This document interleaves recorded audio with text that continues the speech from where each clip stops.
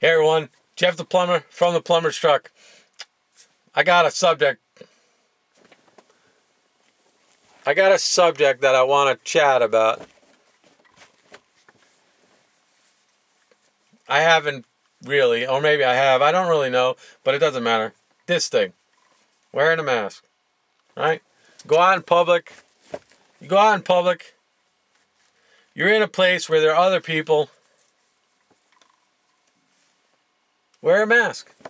Irregardless of what you're doing, what you're saying, make your statement. I got 3 right here in the front of my truck. Wear your mask. Wear your mask. If they say that wearing a mask keeps this COVID thing from killing someone, wear a mask. Irregardless if you feel that I don't understand it enough for the science. I haven't dove deep enough into it. But the mask keeps the little droplets that spread the virus. So if you wear a mask, you don't spread droplets out into the world, and you're not a cause of why the COVID spread. They have the inoculations coming, and people are getting it, and people is done, and I could go on and on and on about my own ideas of that. Get the inoculation, don't get the inoculation, it's your choice, and that's what's great. Freedom in America, we're free to choose what we do and want to the most part. So if the government says, wear a mask, let's wear a mask, because I don't want other people to die because of me, so I'll wear a mask.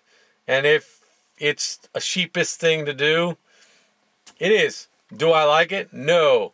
Because guess what? When you're wearing a mask, your words are muffled and you can't smile and show people joy.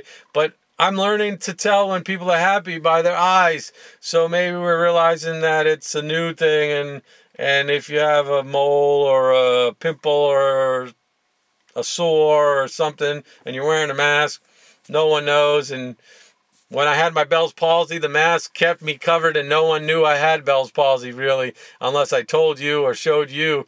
No one really knew. So wear a mask when you're out there in public, because it will save lives, and the COVID is something.